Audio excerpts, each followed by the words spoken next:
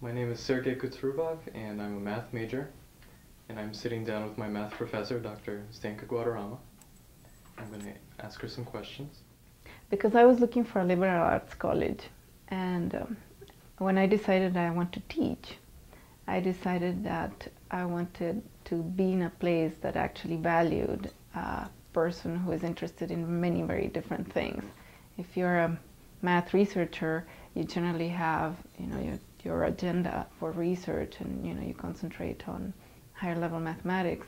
And at Rockhurst, the expectations of scholarship include more work with students.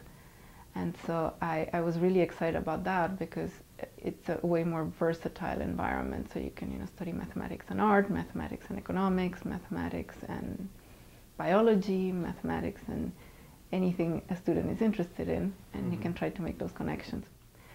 Well, generally, I try to reconcile my interests and the interests of the student.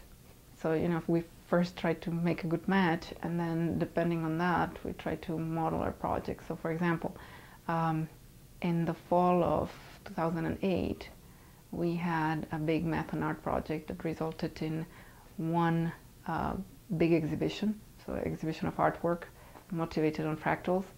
And so there were two students, one who was an artist who did that part, and then the student who was more interested in the mathematics of it. Not that both didn't do mathematics, they both did, but one of them was interested in pursuing further studies in mathematics. Well, in a straightforward lecture, students are passive, so you just sit there, listen to what is being told to you, and then what you're supposed to do is pretty much mimic.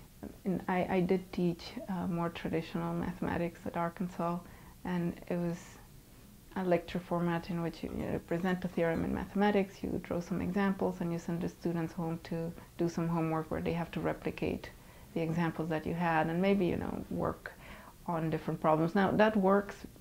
There are lots of people who have actually gotten that education. I myself was one of them, but it requires that you really have a lot of initiative on your own, and go to the book and figure out problems, and try to think through those on your own and things like that. And so if you don't have a professor that has enough time to give you, that can become quite cumbersome, because you get stuck in places and things like that. But when you have a more inquiry-based classroom, you actually give a student an opportunity to develop the ability to learn on their own and to make conjectures on their own without pushing the mathematics before they have thought about the reason why they would be learning those, or at least that's what we try to achieve. Collaboration is an asset that you're going to be using anywhere. So I think developing it in the classroom is good. Plus, it gives you the opportunity to listen to other people's way of thinking. So, you formulate your conjecture and you have an idea of how you want to approach it, and maybe some other person has the same conjecture and a completely different idea of how to approach it. And so then I think, a much richer discussion arises from two different perspectives actually coming into the discussion. And both of them might be perfectly fine, different methods of solving a problem or approaching a problem, but just seeing that such a different, ways of thinking exist, I think is very valuable. Okay. Definitely. Okay. Definitely. I think there is not much of an opportunity for exploration-based activities in classroom of 100 and 150, and that's one of the challenges that big universities face nowadays. And so it's way more fun to teach in an environment like this. Can I pause you?